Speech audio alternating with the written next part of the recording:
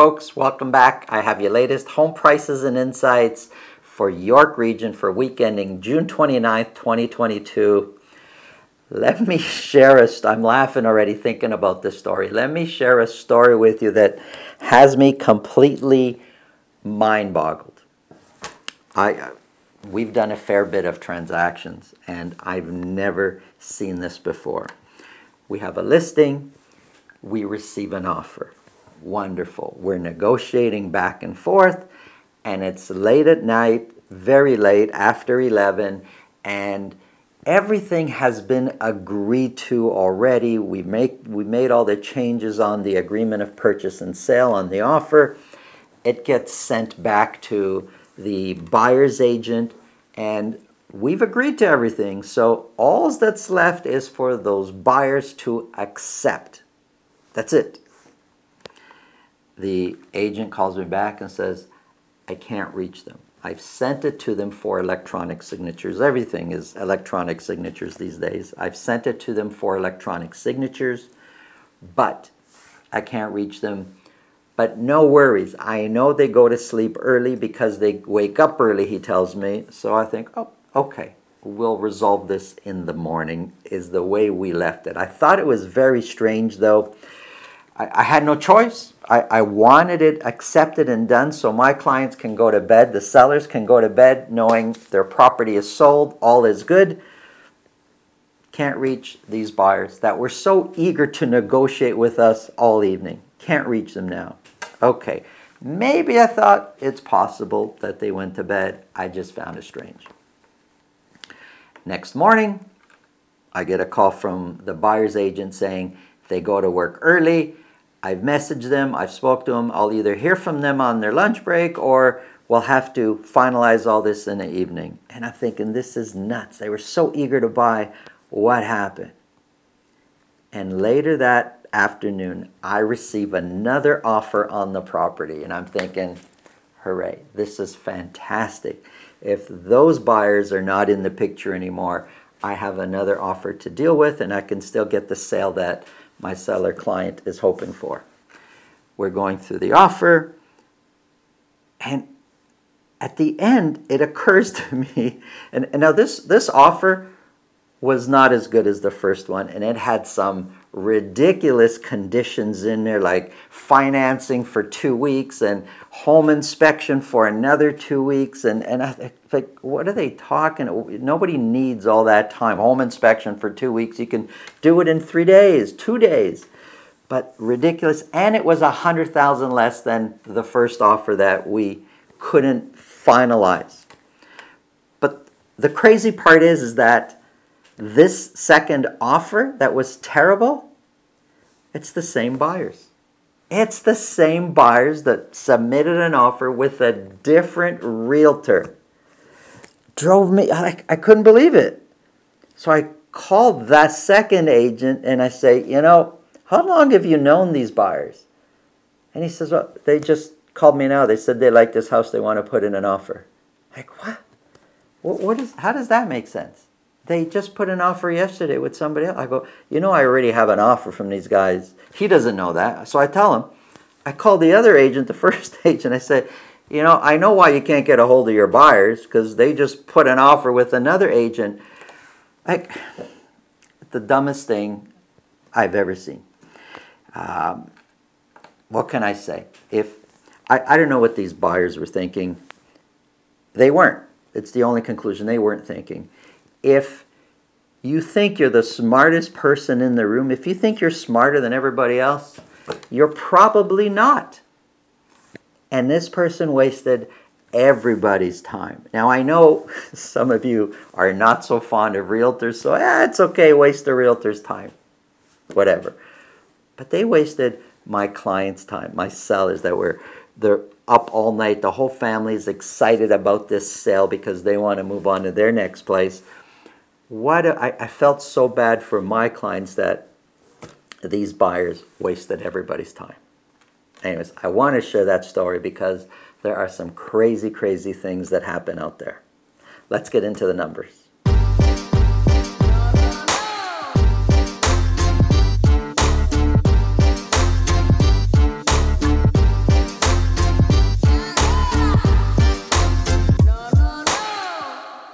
you want to speak with me about your real estate situation, selling, buying, really simple. Below this video in the description there's a link to my calendar. Click on that, book a time that's convenient for you. This way I'll know ahead of time. I'll make sure I'm organized to be able to be free to speak to you about whatever's on your mind. And if you're looking for a building lot in Richmond Hill, check out the video at the end of this video. Let's get into the numbers. Lots of panic selling going on across York region. I have Vaughan here. I'm going to be talking about Vaughan, Richmond Hill, and Markham. Detached properties only. And then I'm going to talk about condos for all of York region. So we're starting with Vaughan. Detached properties. I have a whole year here broken down by week. Where are the sales? They're so small here. There's so few sales I could barely read the number. We sold only 25 detached properties in Vaughan. If you think that's a little, wait till you see some of the other cities. 25 were sold. 8 of those, a huge percentage of those were sold at $2 million or more. I don't know why I'm laughing about that. So 25 were sold. 8 of those were sold at $2 million or more. Average sold price went up a little bit from the previous week. Average sold price is now at $1,855,000. Remember the days where average sold price was 2.2, 2.3 million? Yeah, those days are gone. Long gone, ancient history. It's you know, you got to flip through the history books to read that. We're now at 1,855,000, which is 8% higher than what it was a year ago, and median price is 2% higher than what it was a year ago. Why do I show average sold price and median price? Well, it's different data sets. They give a different set of numbers. Some of you like average sold price, some of you like median price. I like them both for different reasons. So if we look at median price, 3 months ago it was 1.9 million. It's now 1,550,000. Big difference. 1.9, 1,550, big difference in a span of 3 months. So of the 25 that sold, 28% sold at list price or more. Last year at this time, 60% were selling at list price or more. It was a different world. But that was a year ago. It doesn't matter. What's happening right now? Well, as far as sales year to date goes, we have 40% fewer sales in Vaughan for detached properties. Remember, I'm just talking about detached properties. 40% fewer sales this year to date, than what we were selling last year. That's a huge difference in volume. Listings, we listed 73, but year-to-date listings, 16% fewer listings this year than what we were listing last year. And months of inventory came down a little bit. It's now sitting at 3 months of inventory, and the average days on market is 15. Now, just on this chart, when we go back to March 30th, 3 months ago, months of inventory was 0.8, a little bit more competitive than what it is right now. And we go back a little further, it used to be 0.5. It's just a different world, and it seems, it's taken 3 or 4 months, but it seems like it's an overnight difference. Let's look at Richmond Hill. And like I said, if you thought 25 was low for sales in Vaughan, we got 12 detached properties that were sold in Richmond Hill. 2 of those were at $2 million or more. Average sold price has come up, but I mean, even at 20 or 30 properties, it's tough to get a real valid or an average sold price you can have confidence in. Well, at 12, it's much harder. So average sold price, $1,763,000. We used to be in a 2.2 mil. Now we're at 1,763,000, which is 4% lower than what it was a year ago. And if we go back 1, 2, 3, 4 weeks now, average sold price in Richmond Hill has been between 2% and 5% lower than what it was a year ago. Median price is 1% higher than it was a year ago. Median price is sitting basically at 1.6 million in Richmond Hill. Of the 12 that sold, I don't even know if it matters. A third of those were sold at list price or more. Year-to-date sales for Richmond Hill, we have 37% fewer sales this year than what we were selling last year. Listings, we have 19% year-to-date fewer listings, and months of inventory has shot way up. It's now sitting at 5.2, and I could tell you why. When you have a certain amount of sales, and then the following week sales drop right down to 12, which is what's happening at Richmond Hill. Well, we take the current sales to figure out months of inventory, like how much stock, like if we buy at the current rate, and that's why months of inventory has shot up. Months of inventory is high, but this, at 5.2, that's not really, it doesn't make sense. If next week we get 30, 35 sales, which is very likely, or 25 sales even, months of inventory is going to come back down. Still, it's high. It's right now it's sitting at 5.2, and the average days on market is sitting at 18. The previous week it was 25 average days on market. Let's look at Markham. 20 sales were done. 20 detached properties were sold in Markham. So Vaughan at 25 sales is like the high roller here. So Markham, 20 were sold, detached properties. 2 of those were at $2 million or more. Average sold price has come way down from the previous week. It's now sitting at $1,559,000, not the $2.2 million that we had before. $1,559,000, which is 1% lower than what it was a year ago.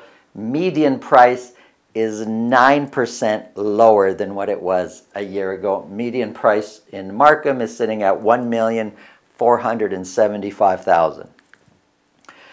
48% fewer sales this year, year-to-date, versus last year. 48%. In no time at all, if we continue at the pace we're at, in no time at all, we'll be at least half, 50% less sales. Things are pretty quiet in Markham right now. Listings are 25% fewer listings year-to-date. Months of inventory, no surprise, has gone up. It's now sitting at 2.7 months of inventory, and average days on market is 17. Folks, these are the real numbers. I'm bringing you up right up to June 29th. This is reality. If we go past June 29th, if I talk about the future, that's an opinion. But all this is the real numbers that are happening in our industry right now in real estate. York Region condos, 34 condos were sold. 3 of those were at $1 million or more. Average sold price is $745,000. Excuse me, our peak of 837, we're now at 745. I've said it before, I mean, you can see the numbers here. Percentage-wise, condos are outperforming the detached market right now. 745 is 20% higher than what it was a year ago. Median price is 15% higher than what it was a year ago. Median price 3 months ago was $750. Now it's $695,000. So in 3 months, median price has come down $55,000. In the detached market, median price has come down $300,000, $400,000, depending on which area you're looking at. Of the 34 that sold, 38% sold at list price or more. Man, last year at this time, we sold 77 condos. This year, only 34 condos in the same week. 28% fewer condo sales this year, year-to-date versus last year. 6% more listings this year versus last year. And months of inventory came up just a little bit. It's now sitting at 3.4 months of inventory, with 20 days being the average days on market. That's York Region. Here's a quick summary. Except for Vaughan, where months of inventory came down, but it's still high at 3. All the other months of inventory has gone up. I'm saying this a few times. Although technically we're approaching a balanced market, because of the high that we've come off of, it feels very much like a buyer's market. And depending on what you're doing, selling, buying, there's opportunities. Or you decide, with the right advice, what's best for you. Advice is always important, especially from people who've done it before and have been on the road. Make sure you get advice from the right people that can advise you and your family the best possible way of what to do. And sometimes doing nothing could be the answer. Have a great day. Thanks for watching. So here's a residential lot just waiting for you to build on. It's at 53 Grange Drive in Richmond Hill. It's in the popular Jefferson neighborhood. It's 45 feet by 98 feet and it slopes slightly to the back, so it should accommodate a home with a walkout basement.